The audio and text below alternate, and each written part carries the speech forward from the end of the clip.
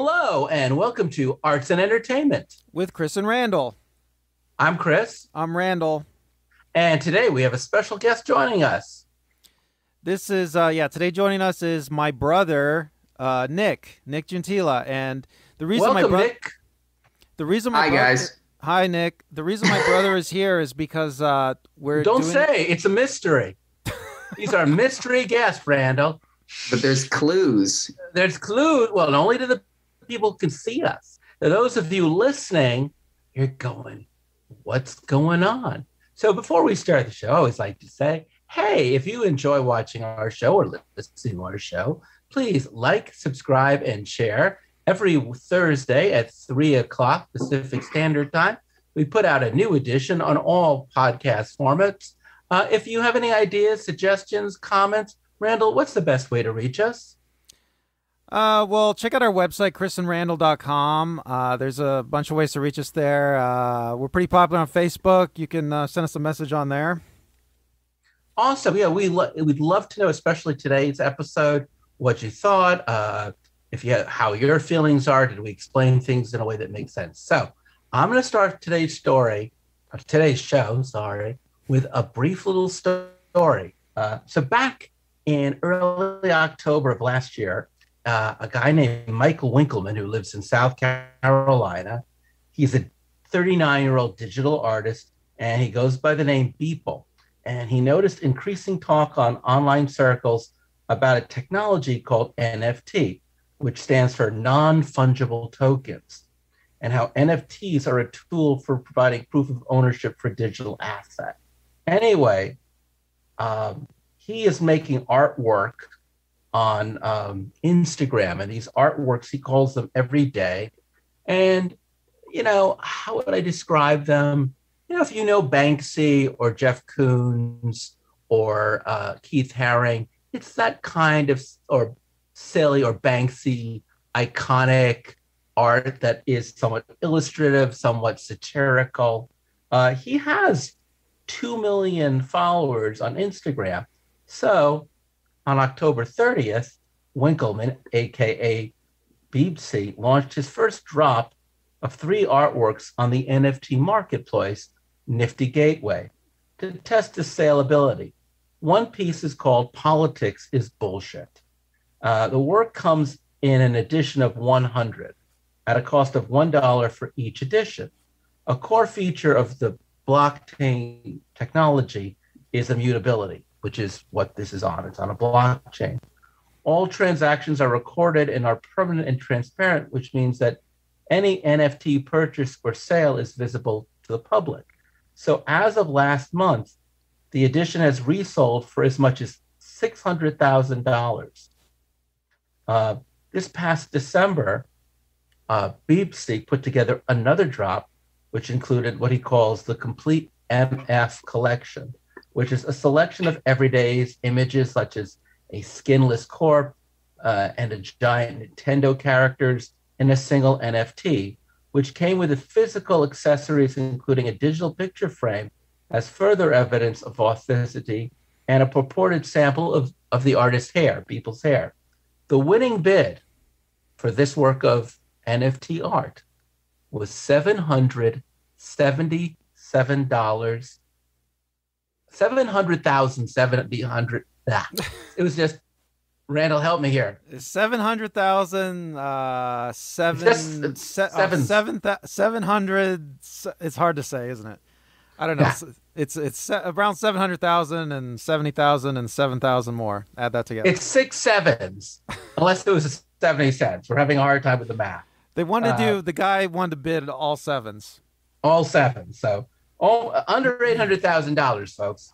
And then last month, a mosaic of pieces. These are his everydays that he put together over 13 years, called Everydays, the first 5,000 days, was auctioned off at the famous Christie's auction house as an NFT. The opening bid began at $100 with an estimated selling price of unknown. On March 11, this NFT art called Every Day is the First 5,000 Days sold for $69 million. Isn't that amazing, Randall? That's a lot of money. Do you know, Randall, that this makes Winkleman the third most expensive? So he is there are only two other artists alive today who have actually made more money on a single work of art. Jeff Koons for Rabbit and David Hockney for Portrait of an Artist, Pool with Two Picture Figures. And those two sold roughly around $90 million. So here's a guy who 4 months ago was making no money, and now he's the third highest paid living artist. Damien Hirst, who is one of the highest paid living artists, albeit not in the top 3, he's like in the top 7. He reached out to Winkleman on his iPhone. He said, "My 15-year-old son showed me your work a while ago. This is fucking great. Congratulations, you're awesome." So yes, so Beepsy is now recognized by artists as an artist. And of course, art critics are up in arms because how can this happen? So I'm a 55-year-old guy. I do know a lot about painting, but I know nothing about NFT. In fact, I'll be honest with you, until March 11th, when this piece of work sold, I didn't even know such a thing existed. Randall, did you know much about this world prior to the show? No, I didn't know much about it. I didn't, no.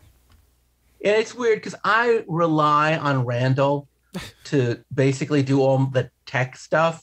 You know, like when we do stuff that's hip and cutting edge, that's a Randall thing. And I thought, if only we had someone who was like Randall, but just younger and smarter.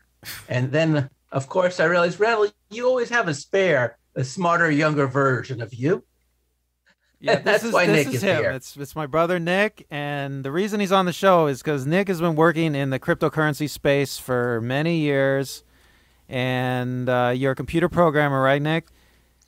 Yep, that's right. I've been working in cryptocurrency since probably 2015, 2014, around there. Oh my God, you came in really at the beginning. It was early. Yeah, it was early. I mean, I knew about it before then, but I wasn't actually, I knew about Bitcoin when it was pennies or whatever, but I was still, at that point, this is silly, I wasn't actually into it. It wasn't until about 2014, 2015 when I actually got into it. But by that time, Bitcoin was worth about $210 or something. What is Bitcoin worth now? $60,000. Oh my Lord! Down. My Lord! All right, I'm going to ask Nick. I'm going to ask you the questions that only a guy my age who knows nothing. I don't even know how to operate my microwave. Okay, I'm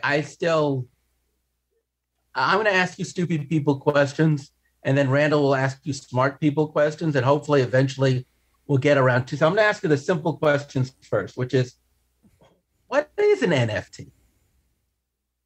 All right. An NFT is an ownership record, basically. It's an ID that's saved into a public database, which is the blockchain. You can think of the blockchain as a public database, and everybody has the same copy of that database. And then an NFT is an ID on that database that's saved there, like say it's ID 1,422,000. And then that ID has one owner. And then that owner is an Ethereum address. So the person who bought Ethereum? Sorry. Yeah. Actually, it doesn't have to be Ethereum, but let me explain. So Ethereum is a blockchain. Like Bitcoin is one blockchain, and then Ethereum is another blockchain. And the reason why we have two different blockchains and why everybody doesn't just use Bitcoin is because Ethereum, it has more features than Bitcoin. So you can't really do NFTs the way that NFTs are done currently with all these NFT markets and the Beeple sale and stuff like that. You can't really do them on Bitcoin. Hey, so Nick, isn't an NFT a feature they built into Ethereum, the Ethereum blockchain, from the start? I think I read that. So it was always capable of doing this. Ethereum was always capable of doing this sort of thing. But it wasn't until about the end of 2017 when CryptoKitties was launched that there was an official standard of how to do this, and then everybody sort of agreed on the way that this should be done. Was Crypto? What is CryptoKitty? Sorry, go ahead. Well, I just want to ask: did CryptoKitties help invent the standard, or did the standard come about, or did they invent the standard and then CryptoKitties took advantage of it? Well, they did actually totally, and they dictated the standard. CryptoKitties. What is CryptoKitties? I gotta Okay, yeah, ask. Nick, go for it. Explain to Chris and people that don't know what CryptoKitties is, because that's CryptoKitties is the reason NFTs exist, is what you're saying. Right. They are. I mean, they would have come to exist, but not in the format they are today. They would have. There was pressure to make NFTs or something like this, but the company behind CryptoKitties, is it Dapper Labs? I can't remember. So they stepped in and said, this is going to be the standard. They proposed it to the community. The community weighed in and said that looks good. And then they started using that standard first, because they created the first product for it. And so they created a game called CryptoKitties. And the idea of the game was that you buy these tokens with Ethereum, which is the money for the Ethereum blockchain. You buy these token IDs. When you buy one, it just means that token ID now is only unlockable by your Ethereum address. So you're the only one who can transfer it to the next person. So it's like this big game of who's of hot potato, and the person who has that ID, who owns that ID, is the only one who can unlock it and transfer it to the next guy. Would you say that's what you mean by the token? The token is the potato, is the CryptoKitty. It's like whoever's address is assigned as the owner for that ID is the only person who can change who the owner is, and then the next person becomes the next person who can assign it and change it. So Nick. This is kind of. I'm sorry. I just want to finish my thought.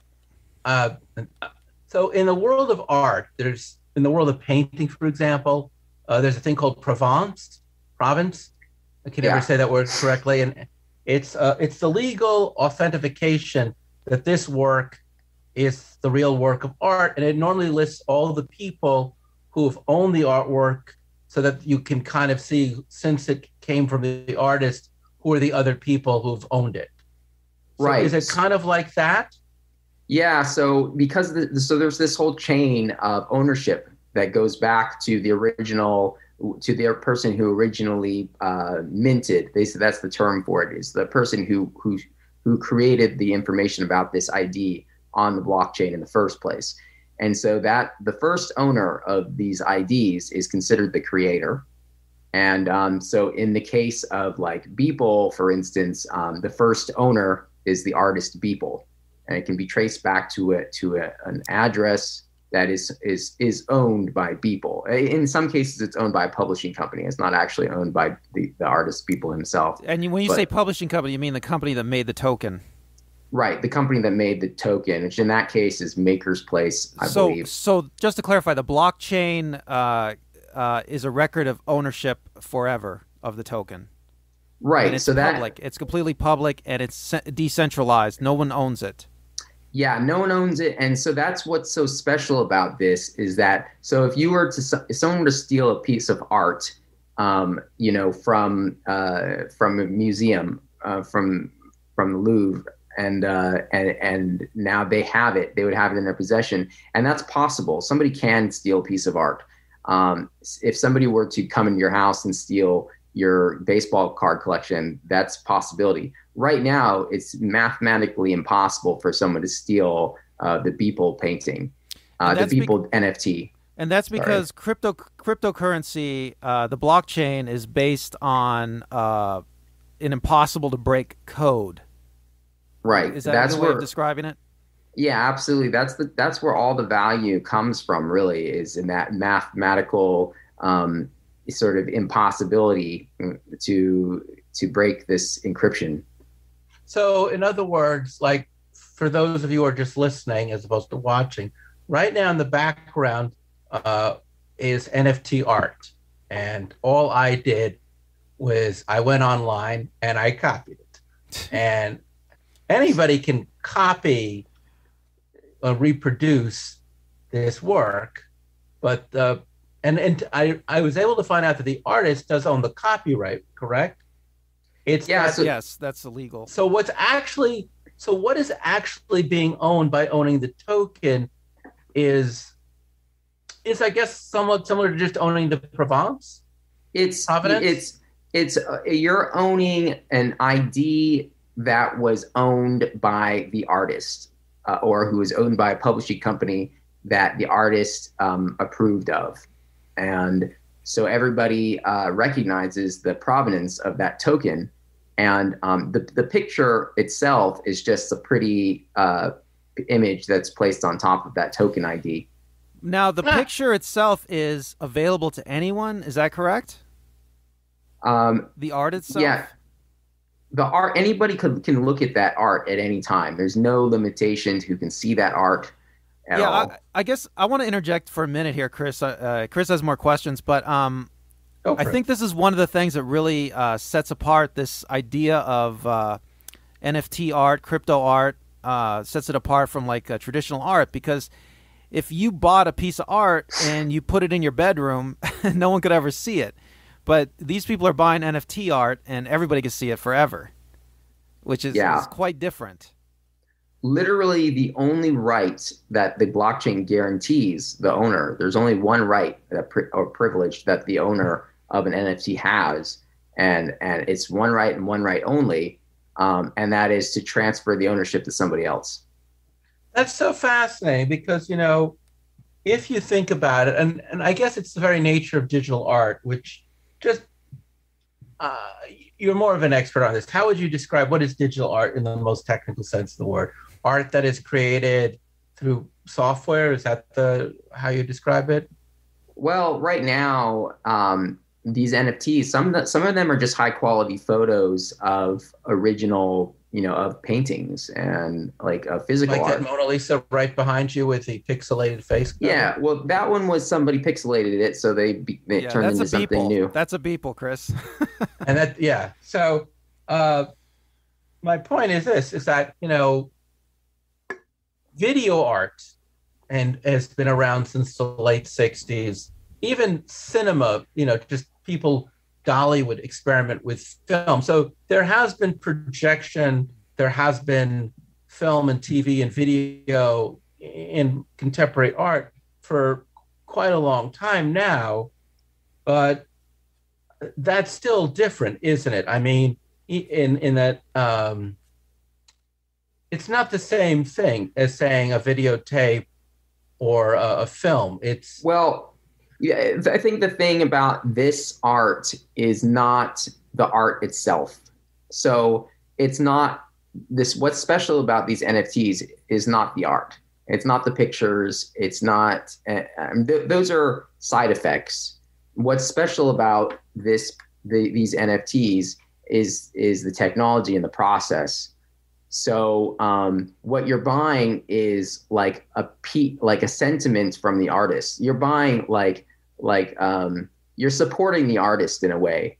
You're buying, like, the artist has agreed to issue 10 tokens that come from that artist. It's like the artist is opening their heart to you and saying, these are 10 pieces of me, and it's token IDs 1 through 52, and this is what those token IDs mean to me. And if you support me, then buy one of these tokens. And that's kind of, and because of how the technology works for this, they can actually sell those, and the money goes straight to the artist. And on some of these websites like Nifty Gateway, I know every single sale of that token in perpetuity, some percent goes to the artist. Is that correct? Yeah, so that's up to the marketplace to implement. Some you can implement it or not. On OpenSea, you can have a royalty for your collection that goes on forever. And Nifty, it's implemented different ways on different platforms. That's a good. Let me ask you that question, because I guess my first question is, actually, before I get to that question, I think this is a good time to explain how your business that you work in fits into this equation. What is it that you guys do at your company? Sure. So So my company, I mean, this is really fitting. We happen to be talking about this because my company is the number one NFT app in the App Store right now. Actually, both app stores. And what's it called again, so people can know when they go to the App Store? Yeah, it's called OwnerFi, like owner, the word, and then FY. And you can type in OwnerFi. Wait, I'm so bad with this. Do you want to spell it out? I'll put it in the description. OwnerFi, OwnerFi. Okay, continue. So yeah, just typing that into the App Store. But you could actually just type in NFT to the App Store, and OwnerFi is the first result. So it's a pretty incredible situation to be in, because I couldn't beg people to use my app like 2 years ago, and now like the world has gone crazy over this. Can I use your app to create NFT art? Yeah, so that's what most people are using it for right now.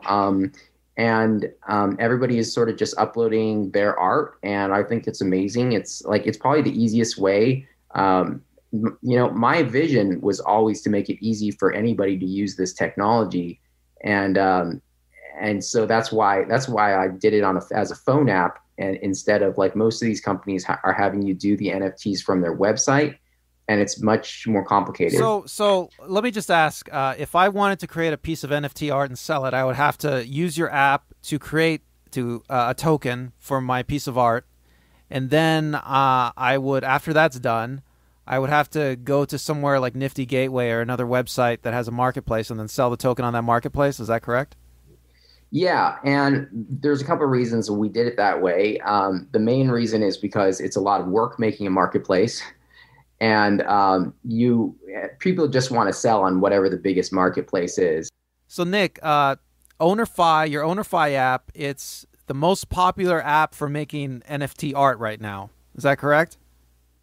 Yeah. So it's as if we were if you just type in NFT, it is the number one result that comes up in both app stores. So it's like if you were the number one NFT result in Google. It's like a really crazy thing to be right now. But you have competition. I don't have to use your app to make NFT art, although your app is easy to use. But you think the reason it's so popular is it's by far the cheapest way to do it, right? Well, actually, we don't have competition in the App Store. We are literally the only app in both stores that you can make NFTs with. But you can make the only app in the store, then where is this an infomercial for? You might as well damn it, this is going to be an infomercial. Now you're the only guy in town. Okay, continue on. But most people don't make NFTs through their phone. So that's why it's not like it's a weird thing to do. Most people just make them on websites. So I'd rather do everything on the phone. My girlfriend teaches online. She has people take tests on the phone. Who sits in front of a computer anymore? Okay, I'm sorry. Go ahead. I don't even want to stop, get out of TikTok. I want to do everything while I'm still in TikTok. I'm recording right here with you on my iPhone. Please. Hey Nick, how many NFT artworks do you think are made on your app a day? Right now, it's like 8, between around 8. It's not that many because there's just not that many people, but they're expensive, so it's impressive that anybody's making NFTs on. How much would you say it is per a dollar amount to make one? I mean, you need Ethereum to do it, but yeah, it's like $45 for one. But I mean, so it's like $70 on OpenSea, and then another $100 if you want to sell. So it's so on my app, I'm charging like basically cost. I'm just people are just paying for the gas fees because I just want people to use it. So I don't have to pay a fee for selling it on yours?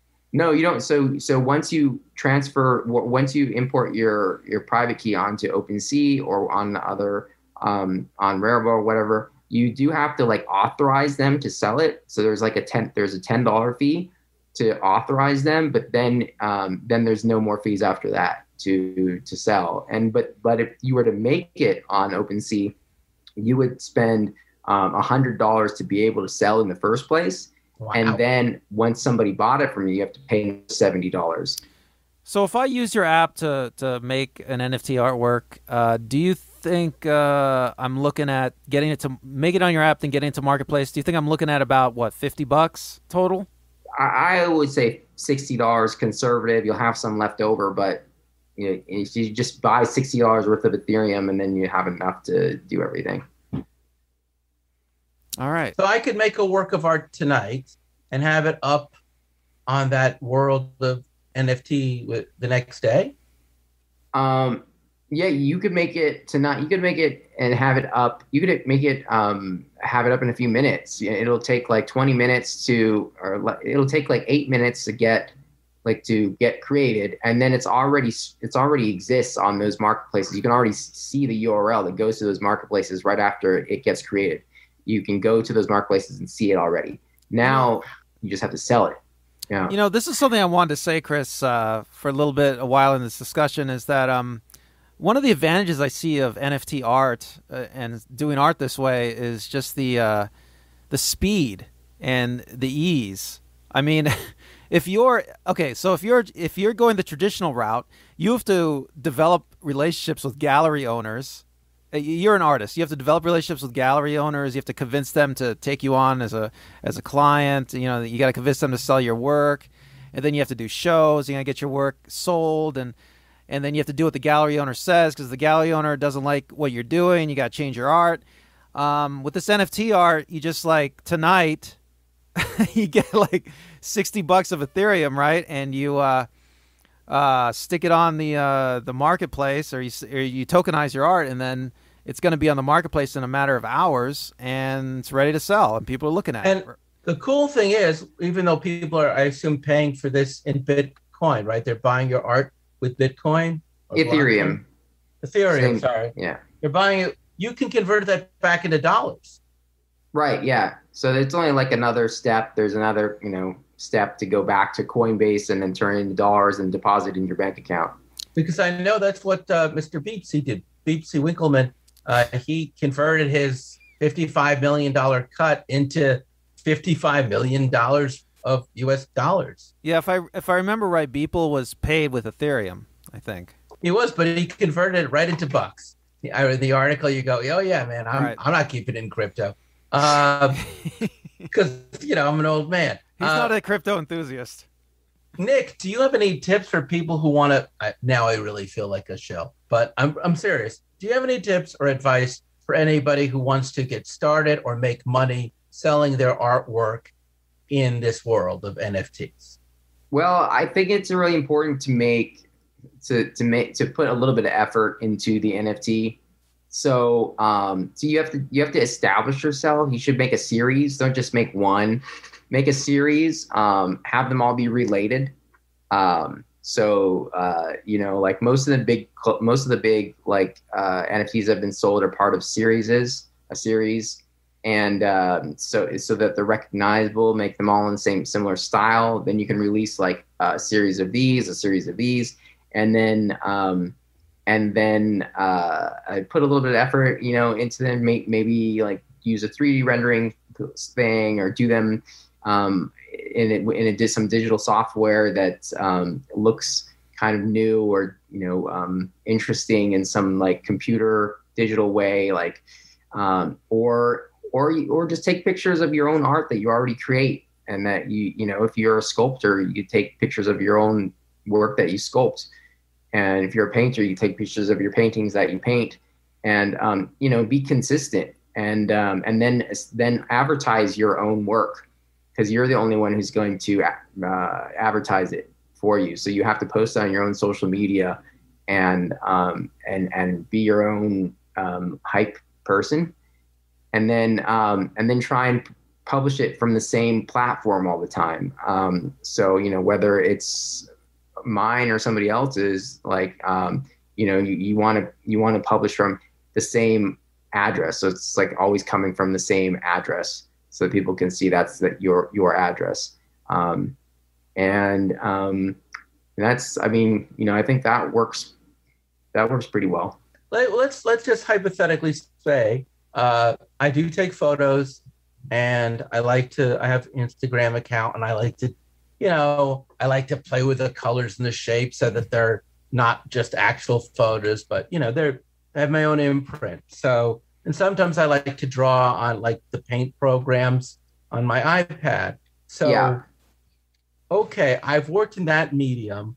So then what would be the next step to make it into NFT art? So if you're doing it from your iPad, that's really convenient because you can install the OwnerFi app on your iPad. Okay. So then your next big hurdle is that you need to get some Ethereum, and that's probably the hardest part of this whole process. So how do I get Ethereum? So the easiest way to get Ethereum is to sign up at Coinbase, and then you can just buy it with your credit card. Okay. And then is it a certain amount of Ethereum for each of the NFT arts that you create? Yeah. So to make one NFT, like it changes day to day because of the gas prices of Ethereum and how much Ethereum costs converted to dollars. Oh, like it's like gas in a car. That makes sense. Yeah. Technically they call it gas. It's the amount of Ethereum you need to pay in order to like get this transaction to happen on the blockchain, to mint this token. And it's about 0.02 or a little bit less than that 0.015 Ethereum or something like that, which translates to about $37, I think, right now. So I have my one work of art I made on my iPad. I pay about $40 in Ethereum. And then do I go to your company at that point? So then once you bought it at Coinbase.com, you would hit the transfer button. It's in the top right corner. And then you have to send that Ethereum to my app, to OwnerFi, to your account. OwnerFi gives you an OwnerFi Ethereum address that is your Ethereum address in OwnerFi. And so then you would send the Ethereum from Coinbase to OwnerFi, your address in OwnerFi. There's a receive screen. And then once that transaction happens, you can follow it from Coinbase. Coinbase usually takes a while. It's probably like 15 minutes. And then it'll show up in OwnerFi. In the item screen, your balance will show the amount of Ethereum you have. And then you spend it and make a token. And you make a token? So then there's a big plus button in the app. You hit the plus button, and then that starts the NFT making process. And it's just a step-by-step process. It's just a form that has the image at the top and the name and the description and the quantity if you want to have a quantity. You can have a quantity? Yeah. So some of these NFTs have multiple quantity of the same NFTs. So they'll have 10 of one. And it's like a limited edition print if you remember our discussions about fine art photography. Exactly. And it's really good. It's really useful for things like token drops where you want to give 1,000 people a copy each. Now, Nick, I want to ask you a couple more questions about this. I know that you've told me about token technology. Within the token itself, you can't put that much information, right? I mean, you can't put like the full artwork within the token, most likely. Is that right? Yeah. So most of these tokens, they store their data completely off the blockchain, and there's almost no identifiable information about what that token is at all on the blockchain. So if you own token 121, then there's just usually there's just a URL that says, if you want to find out more about token 121, follow this URL and then you can get all the information. So it's up to the creator of the token as to where the actual work will be. And I know that Beeple used the interplanetary file system, right? Can you explain what that is to us, the interplanetary file system? Yeah, so the interplanetary file system is like a global file sharing network that allows people to share files based on their hash. So hash is a digital fingerprint that you take of a file. So if you upload two images that are exactly the same from two different computers on Earth, and you're both using IPFS, they'll actually have the same URL because they have the same data. And that's sort of the magic of IPFS. Yeah, the IPFS network is decentralized, right? It's similar to torrents. It's decentralized. So the idea is that it will it's not dependent on any server, correct, Nick? So that's why that's the problem. Attractive. It is dependent on somebody keeping those files alive. So right, but it is decentralized. It's decentralized in that anybody can start an IPFS server. And anybody can start serving IPFS files. But if you upload some content to IPFS and you go offline, your content goes offline. Right. Okay. But most that people, is why there are. Well, there's just one thing. Okay, there's one other thing I wanted to say to Nick. Well, anyway, so most artists with their token, they'll probably link to their website. Probably, you would think, Nick, right? So that's where the producers, the third party NFT producers come into play, like my company OwnerFi, like OpenSea. Do you host the content that the token might link to? Is that right? So we host the content, so you don't have to. You just enter in the data. Okay, there's one other thing. There's just one other thing I wanted to. Before you switch, can I just ask him one question? Yeah, go ahead. Because while we're on this topic, because Randall, you're so much smarter than me on this. So I'm a little confused. Like I have a website and it has a URL, and you type it in and you go to chrisandrandall.com. So what's the difference between like HTTP whatever URL and the URL that you guys are talking about? So the IPFS it's like it facilitates multiple computers sharing the same file.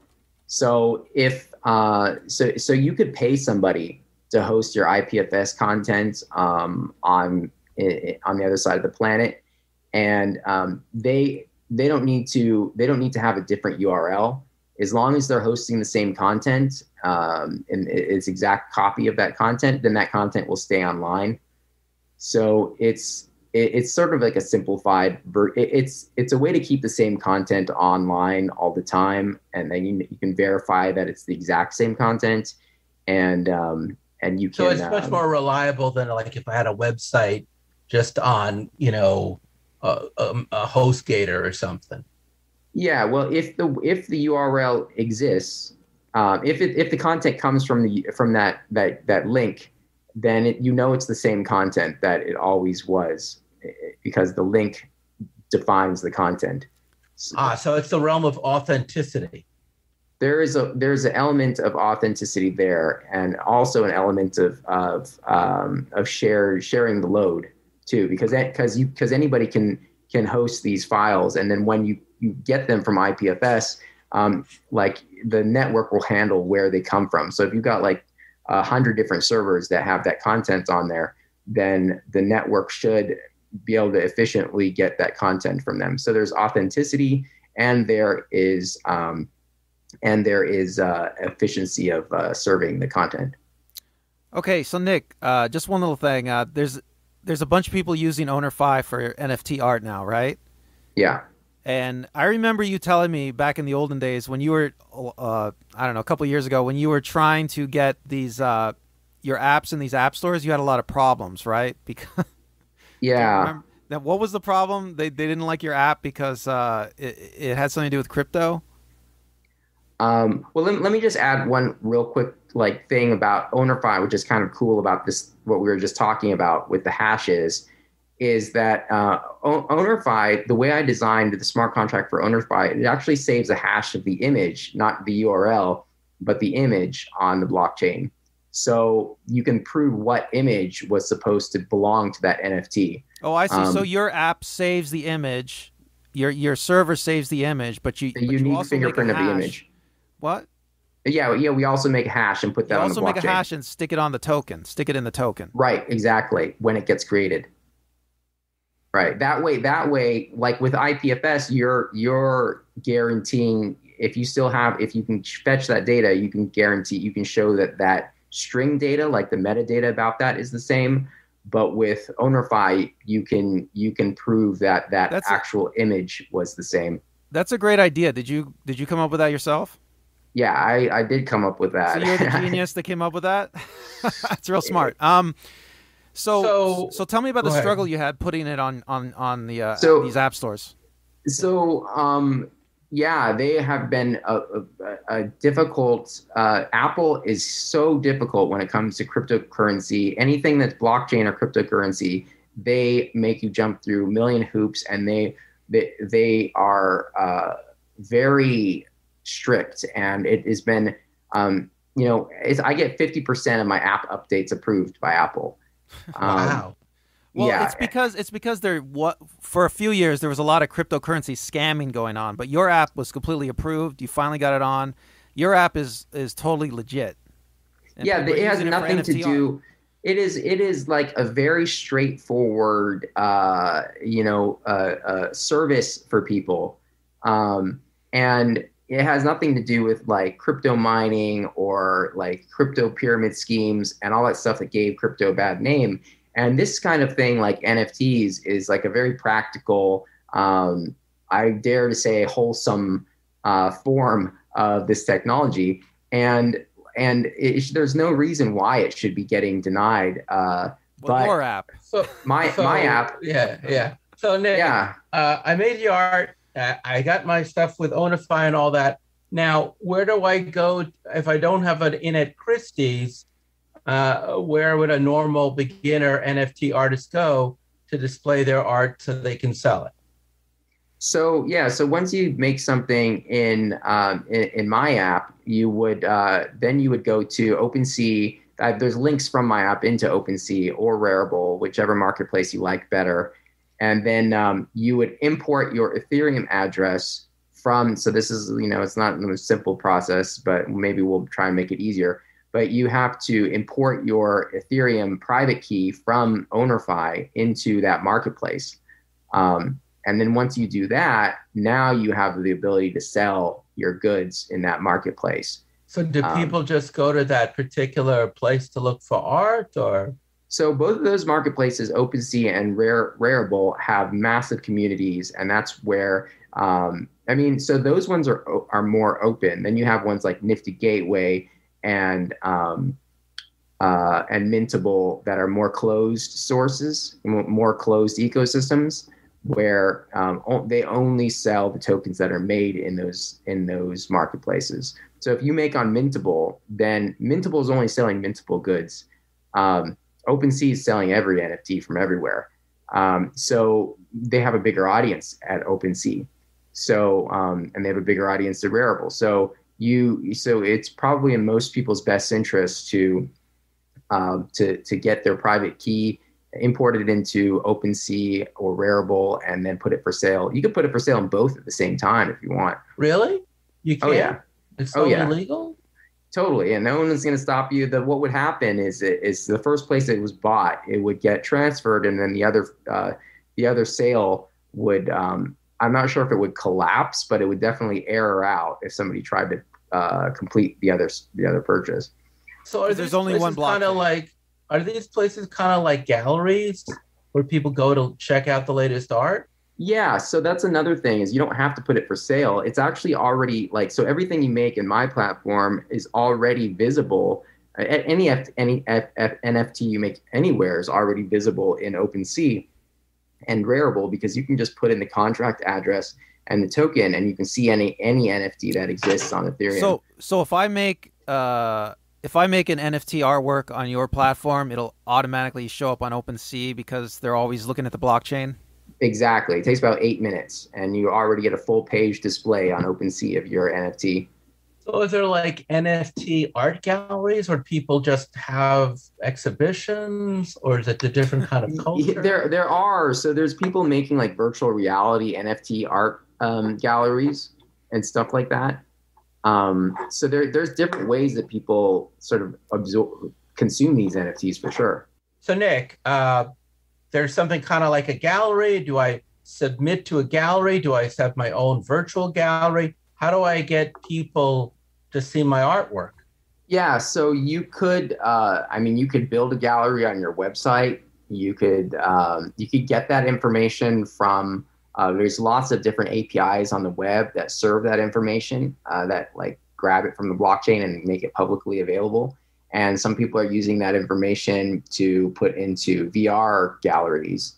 Really? Yeah. You can make VR art out of your NFT? Yeah, so people have made virtual reality like galleries you walk through and you can see the NFTs from certain people or whatever. You can make a picture frame that shows your NFTs constantly, like in your living room. There's like any way that you can imagine you could use to display your NFTs. And NFTs don't need to be flat. They don't necessarily need to be flat images either. They could be MP4s. They can be GIFs. They can be, some people have made object files, so they can be 3D objects. So they can be animated, they can be sound, they can be video. They could be linked to any data file, right? Right. They can be linked to it can evolve as well over time. You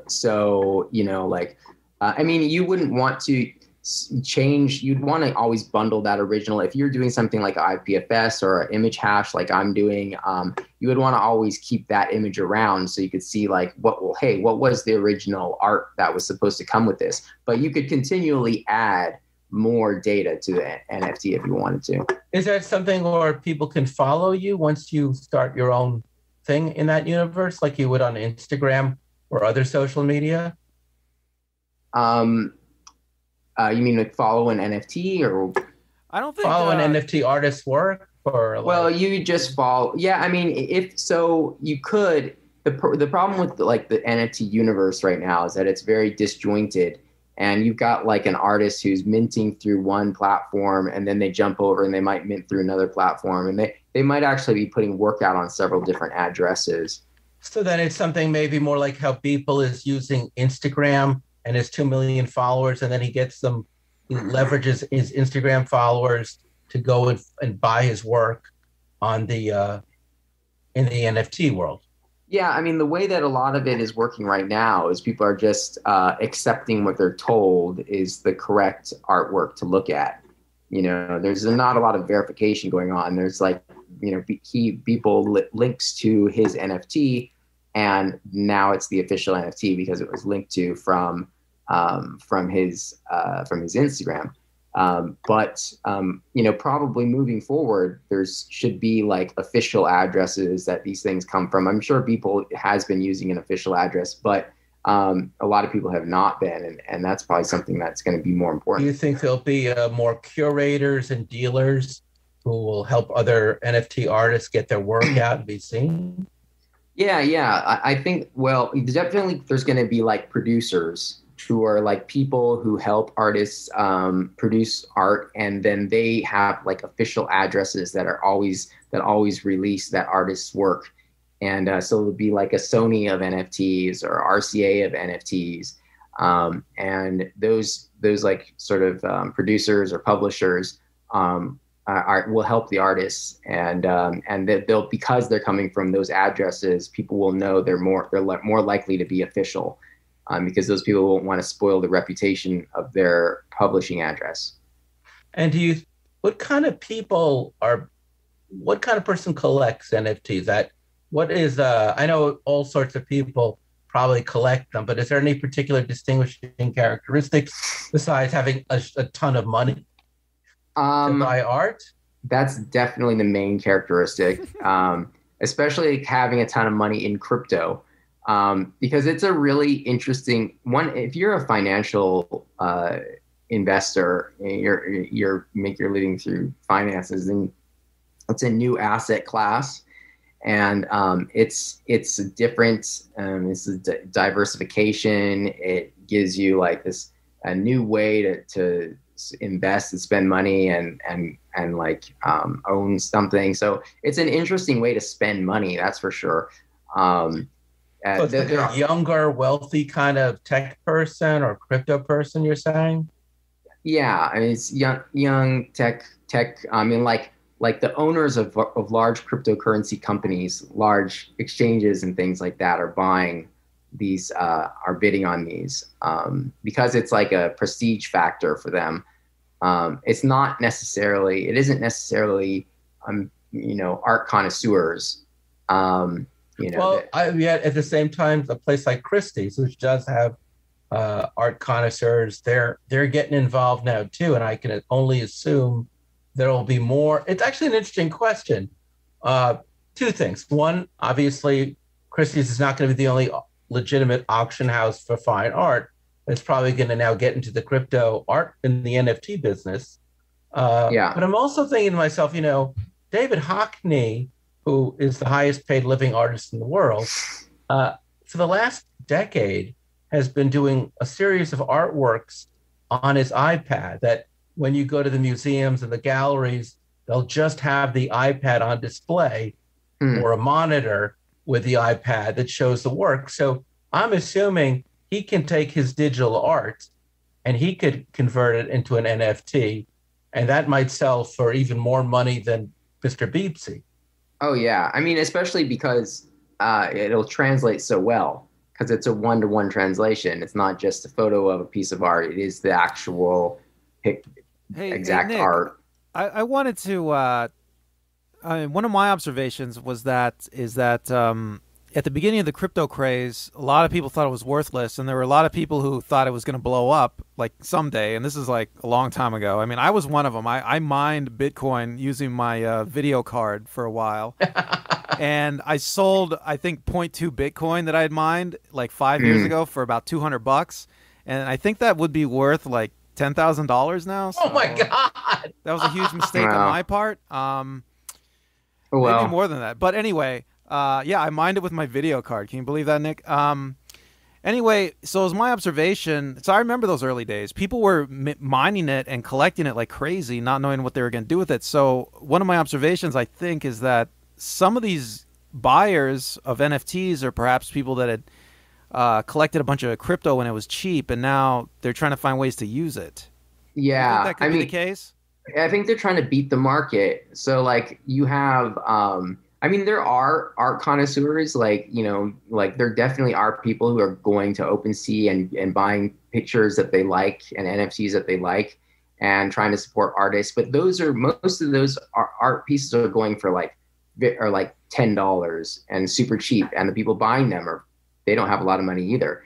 So the people at the top of this whole chain are definitely people who, as far as I've seen, are people who already own 100 Bitcoin. And then they're like, if I buy one of these NFTs, is it going to beat my Bitcoin?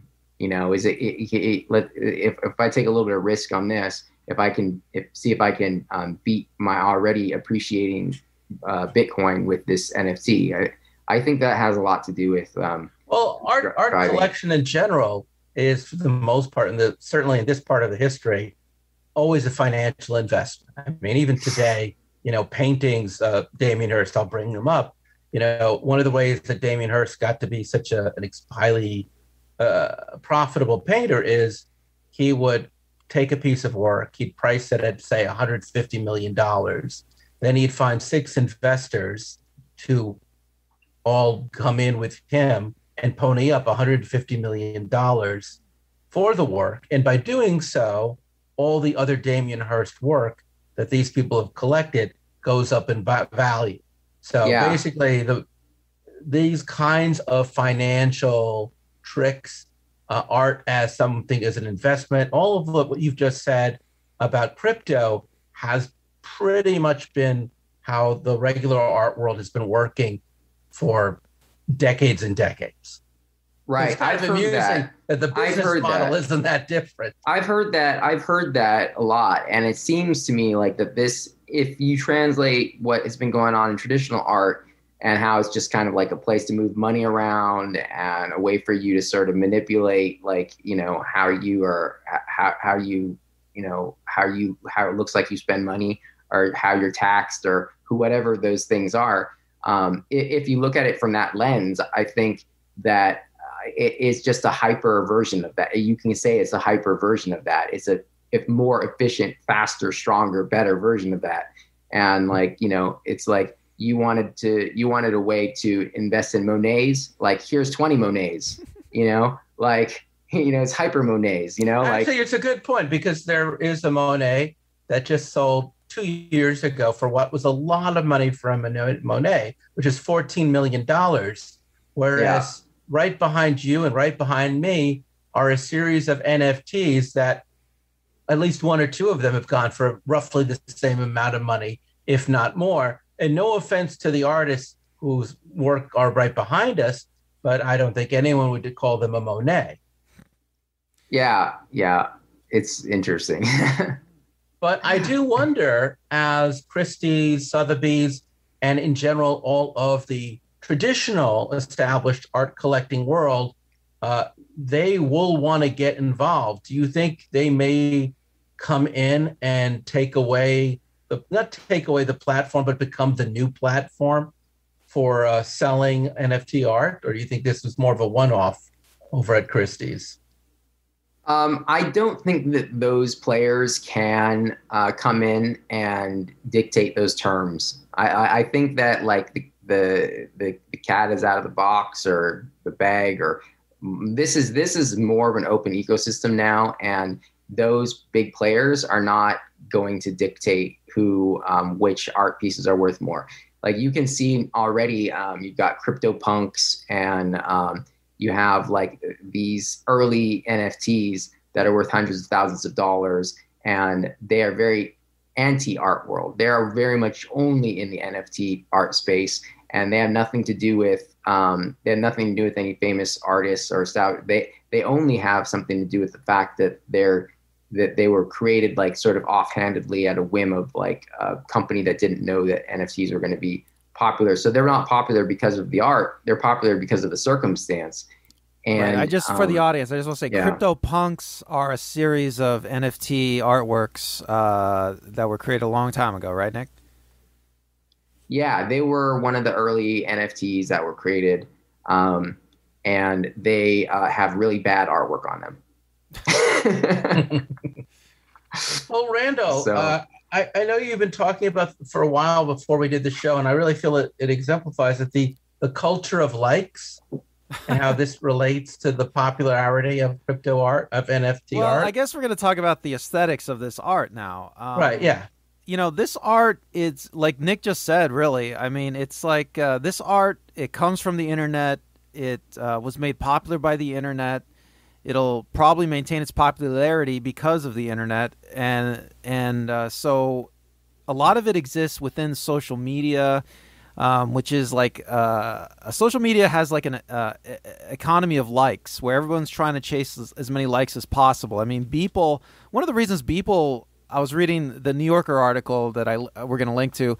One of the reasons Beeple got involved in trying to sell his work as NFTs is because he had so many followers on social media as compared to these other artists who were making big money on NFTs. So he thought, well, I have all these followers. I mean, why? Well, he had 2 million on Instagram. He had way more followers than like even the top NFT artists. So he's like, well, why don't I do it? I'm going to make even more money. And he was right. So we're in this weird art world where aesthetically speaking, the art that goes to the top is going to be the art that gets the most likes. So you ask, well, what kind of art is that? I mean, you know, I'll link to this article too. The artworks behind us, they're works that NFT works that have sold for the most. They're the top 10. I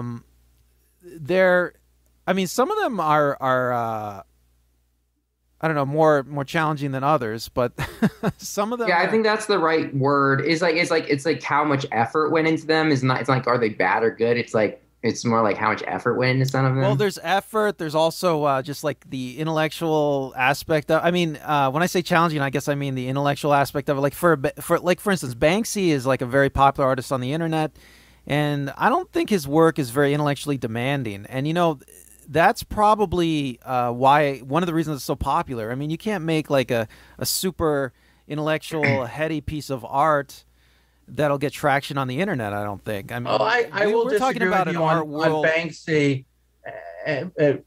I do think there's a certain genius to Banksy, and I can see with Beeple, it reminds me of Goya, you know, back in the early 1800s with his monsters and gargantuan people. I mean, there's always been a style of art that is hallucinatory and makes fun of the leading lights of the day, a satirical style. So that will always be around. And in that sense, I think it's very funny because I honestly think so much of what we're looking at today is incredibly old. I mean, when the Gutenberg printing press first came out, at night they would make these hard etchings of pornography. So there has always been this kind of folk art or even fine artists who have made subversive caricatures of leading lights of society of the day for a long time. And I think the only thing different is the tools. I know we just did an episode about the Bernie meme, the mittens meme a few weeks back. And I feel like this is almost like a continuation on that, which is that the internet is the great democratization of art. So no longer do you need to go to a museum. No longer do you need to go to a gallery. No longer do you need to be the physical owner of a work of art, because I could get one of those digital TV screens and just throw any of these works of art behind me up and decorate my house. I can live with this art as much as anyone else.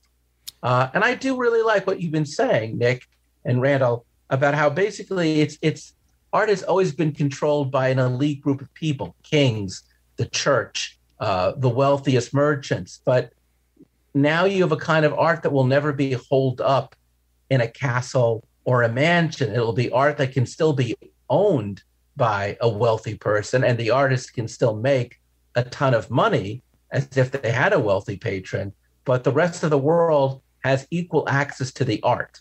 Yeah, I wanted to say, Chris, that's really important, because you can even see with Beeple's work, how he's improved over the years, and you can see how a lot of this work has just gotten better and better and better as time has gone on. I think the audience is getting more exposure. They're getting more sophisticated. I mean, with these open art galleries, it's just gonna increase the average consumer's appreciation and taste, I think.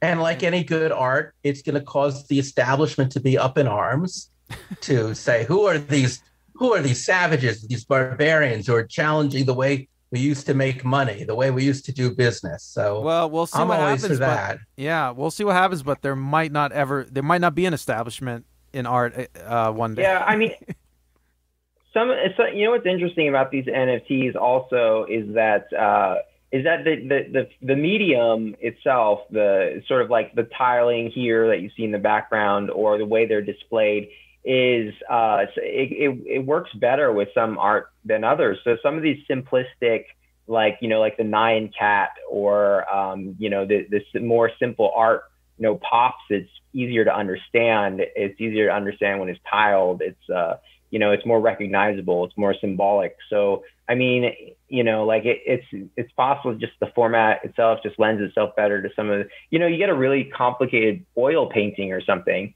and you can't tell what's going on in it, and maybe it's not as good for this format necessarily.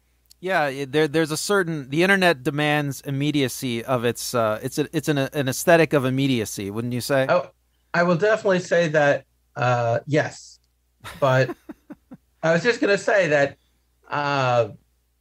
we're at the nascent point, so it'll be interesting to see where things go. Randall, I just want to thank your mom for raising two very brilliant, very knowledgeable, very good conversationalist sons. Nick, thank you so much for being our first guest and showing us why we should have guests on more often. We literally could not have done this show without you.